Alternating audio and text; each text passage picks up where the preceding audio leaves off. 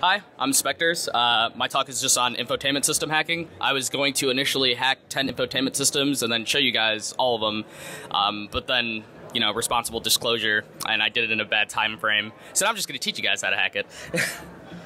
So, my sponsors for this event are Ghost Express. It's actually a meme. They sell ghosts in a box, and you can ship it to your friends. Yeah. Once again, I'm Spectres. I'm a security enthusiast. I really want to hack a Tesla, so BitQuirk, please let me hack your Teslas.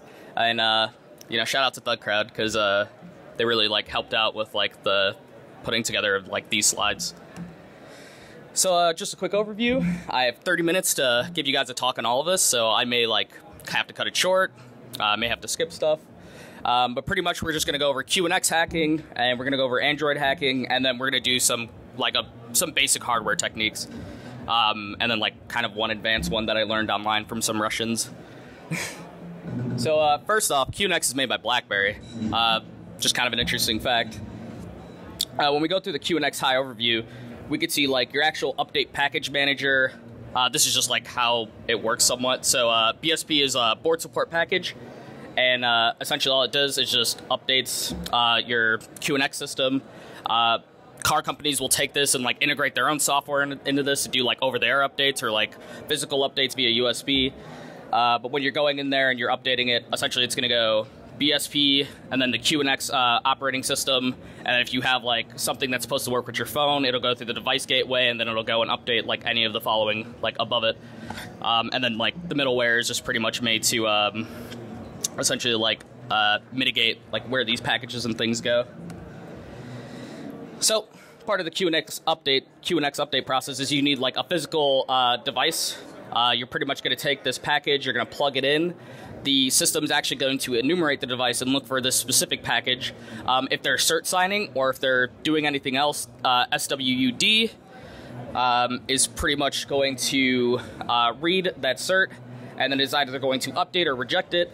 After that, it'll pretty much send it on to the QNX file system, and it will start a reboot process. But when you start the reboot process, essentially all your active major car parks will still be working in the background, and they'll just always be active. So one of the big attack vectors is DOSing vehicles. So if you're able to DOS a QNX system on a car, if you're able to DOS one of the other systems on a car, companies usually don't like that stuff because you can cause people to die. Sorry. Cool. So these are just some of the binaries that are on the system. So USB launcher is just made to detect when you plug in your USB. MCD is it just mounts your file system. Detect is multimedia detection, so it'll detect which files are on that system. And QDB is the QNX database server that it reaches out to. So, some of the ways to start off enumeration for QNX. Let's say your radio system has the whole 9 yards. You buy the most expensive car, and you get GSM, Wi-Fi, Bluetooth, custom applications that the car manufacturer has made. You also get USB for loading your songs and other files, maybe movies or something onto it. Some of the things that you're able to do once you get onto their system is connect to the Wi-Fi, do a port scan. It's not as common as much anymore. They've been starting to push them out, but there's still some things out there that exist where you'll have Telnet open. Oh, Telnet drops me into a root shell. That's kind of dumb. And then for hotspot GSM stuff, if you scan external IPs or you man the middle of a socket connection, sometimes you're able to just get unencrypted data that goes to a backend server, and now you're able to find that backend server and poke at that, which is also very cool. For Bluetooth, BTLE jack, form of DOS, which would cause operator distraction. And then custom applications, there's a ton of people that are storing passwords and stuff in custom applications, endpoints. Once again, just more things to poke at, things to get onto, things to kind of distract from. So one of my big tests after this was just in general is to kind of enumerate which files work on a system. So this is a quick script. You can add more file headers to it pretty much. and all you're doing pretty much is just testing which file headers work on a system, which files read, which files don't, like which ones show up and which ones don't. So this will pretty much just like go to like a single like data file or just any text file, and it'll just like change like the first couple bytes, and then you go onto your system and it'll just error out, which is kind of interesting as well. So Android hacking, I've done a lot of bug bounties with this, so I'm trying to like steer away from all my like personal research and like my own research and stuff. So we're gonna try our best here. So pretty much, Android is really different from QNX and other like Linux systems in the sense that, like, first off, it replaced glibc with Bionic, and it really utilizes SE Linux to separate user privileges and application privileges and things like that. And even like when you get onto a system, like some things are virtualized with can't remember that software. But pretty much, like, there's just a couple other things where, like, they have custom versions of init. You have, like, your own custom versions of, like, the startup daemons. And although you have Android that, like, uses a heavy, like, SE Linux, like customized file, essentially, to, like, show you the rules that you're able to do, all your, like, native binaries for Linux are still on that system, so you're still able to take advantage of some of those things. Most of the time, Sue is not on that system, though, so escalating privileges is not as easy. So, we're going to talk about SE Linux a little bit. Pretty much, SE Linux is just like an enforcing of, like, the Mac policy. So, pretty much you have users, you have groups, and you're just, like, strictly assigning those user and groups together. Once you drop like a shell onto their system, you can see if SE Linux is enabled with those three commands at the bottom left, which is get enforce, SE status, and if that doesn't work, you can try to get to the SE Linux config file, but once again, like, dropping into the shell and getting access to that is not as easy, so don't worry, I'll show you how to do that in a second.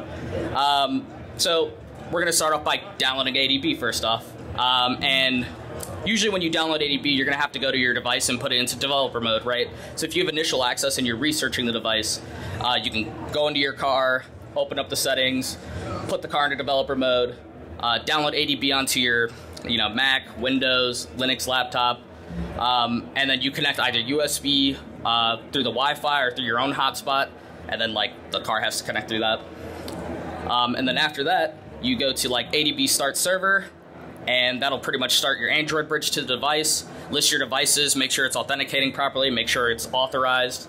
You can drop an ADB shell, and then you can also do those other commands I showed you earlier to see like if SE Linux is enabled, and you kind of want to like pray for permissive. I spelled that wrong. And then you also want to see who you are, but usually the response that I get is shell. And we just we can just drop any ADB shell, any Linux command that's on the system, and we can like out that to a file. So we're actually able to go and enumerate the system pretty quickly with that. So some of the Android like users, these are known as Android IDs. So some Android users, pretty straightforward. You have root, you have system, you have app, you have user, and then you also have shell for when you drop the Android shell. Something interesting about ADB is it actually starts off as root. So when you're first getting onto the system and you ADB into your radio system or whatever it may be, you're actually going to like initially start off as ADB root starts process, and then it lowers its privileges, and then it just makes you a shell user. So if you find a way to interrupt that, then you can pretty much get onto the system and start a root shell. Or if you find a way to like configure the files in the process, because SE Linux isn't like mandating properly, it's going to allow you to just write onto like specific file systems, and then once again you get root shell. Some of the Android groups on the system just for network configuration, and you'll also see like something that looks like users but are actually just read and write access to SD cards and other like hardware devices on that system. So abusing ADB. So some of the things I usually try is I go to like data local.prop, and I try to see if RO secure is set to 1, because if it is, then I'm pretty much like kind of screwed. So if I can modify that, then I can actually go in and drop an ADB shell that is as root. So if I set RO secure to 0, I can get on there as root. Or if I go to RO kernel QEMU and set it to 1, then I can also drop a shell as root. And this is kind of interesting because there's just like a ton of attack vectors that you could use to try to get to this point, such as like you drop a application onto the system that, you know, gives you a shell, and then that shell is able to modify a couple of other files and like rewrite files, right? So by doing this, you're able to like traverse file systems, but at this point, if you're able to modify those files, then you know, you're probably able to just drop a root shell in the first place. But this will give you like persistent ADB root privileges if you wanted to go and change those. So a couple of ways to you know, get root again is you can go online and find an unlocked bootloader, which is way more prominent than usual. You can configure your device to be in fast boot mode, and then once you go into fast boot mode and you update the bootloader, you can compile a binary like supersu onto their system, and then you can either privesc or do anything else, or once again you can modify local.prop to allow root once ADB is active. So we're gonna go into a little bit of hardware hacking, because hardware hacking also has some like very interesting stuff that usually drops you into root shells. So UART's a very big hardware hacking one. This is actually a picture I took of one of the things I had to do, and it's like awful, but bear with me. So when do you try hardware hacking? I wish I could say it was at the end of everything else I've done in these slides, but usually I go right for it right at the start, and I always break something, and it like ends up never working at the end. So that's why you buy multiple systems. And like a little bit about UART is like UART was probably my first introduction to hardware hacking in general. Identifying TX and RX and ground pads are pretty straightforward. More examples will be on the way, and pretty much when you like set up UART, all you're gonna do is like solder a couple pins onto a board and connect a UART to USB cable, and pretty much find like a specific baud rate, which is like a clock speed for this, and then drop into some type of system shell, or you're gonna have to like interrupt the boot process to like drop into some system shell. So for example, this was one of the UARTs I found in a specific infotainment system owned by JVC. And pretty much you have TX, RX, and then you have ground up on the top. This was before I touched it. This is what it looked like after I touched it, because I suck at soldering. So I tried to solder just TX and RX, and I thought I'd be good soldering ground to somewhere else because the pads were just way too close to a lot of things on the board. And then when I went to go finally solder the ground pin, I actually broke off the pad and the pin that I soldered onto RX before. So I had to pretty much scratch out this line right here, and then I had to solder pins directly to that copper spot just to try to get like the flow of traffic again, which actually worked, surprisingly. And I got the advice from someone on Twitter, which is fairly interesting. And I mean, usually once I drop into a shell, this always drops me into a root shell. This is why I like go for this attack vector first, because I could waste like 20-25 minutes like enumerating a bunch of stuff like via ADB or like via like some QNX system, or like enumerating like wireless connections that it's making, or trying to intercept socket traffic to a web server. But a hardware attack is just so much faster sometimes. So why waste the time? And the reason you want to waste the time like looking for it is just because of documentation. You can go through and like document literally everything from beginning to end once you do this. But if you want to drop into a root shell immediately, you just get more system access, and you get to see what everything is doing when you're trying to enumerate everything else, which is really nice. So another big method that I actually learned on a Russian forum was reflashing chips. So that chip that's actually right in front of the pins that I soldered on, or the wires I soldered on pretty much, you can actually remove that, and you can buy a device on Amazon for like $40. And pretty much all you do is you have to like take that cable, connect it to it, take this clip, put it on top of the chip, or you can desolder the chip and put it into this nice little setup here, and you're pretty much able to just dump all the flash from it. So on that flash, you pretty much get like the whole file system, and you're pretty much able to modify parts of it. You can dump it, you can bin walk it, you can extract stuff, like YAFS file system, things like that. And after that, you can just re-upload it because this also writes to that flash. So you're able to just rewrite the file system if you wanted to. But to do that, you want to kind of do it in like the least evasive way as possible. So don't rewrite the whole file system and screw a ton of stuff up. But yeah, that's pretty much it. So I kind of had like a couple more minutes for questions or anything if anyone wanted to ask some. This is my first talk, so I'm like very nervous. So if I went too fast, please let me know.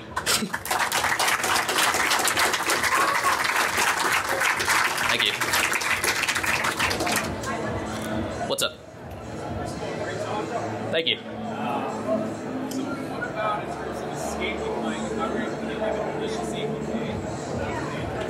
Right.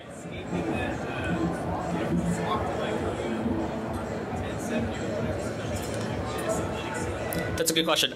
So getting like the SE Linux policy is probably going to be your best bet. Other than that, finding global read and write files that are like running under certain users. So like looking at like processes, finding out which users are running which processes, and then seeing if those files are just global read and write is also a big attack vector that a lot of people use.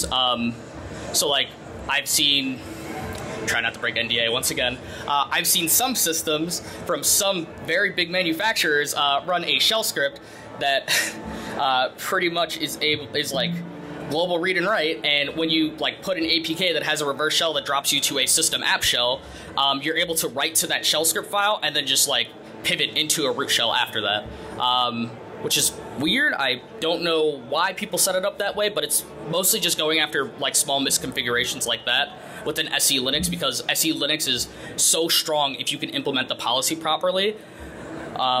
But yeah, mostly just going for like global read and write files is going to be like the best way to like pivot to a root shell on a system after you upload a malicious APK. Yeah, or you can like try to find ways to like unlock the bootloader and like pretty much upload like super su APK and then try to sue. That's also a good one. So yeah. Any other questions? All right, thank you.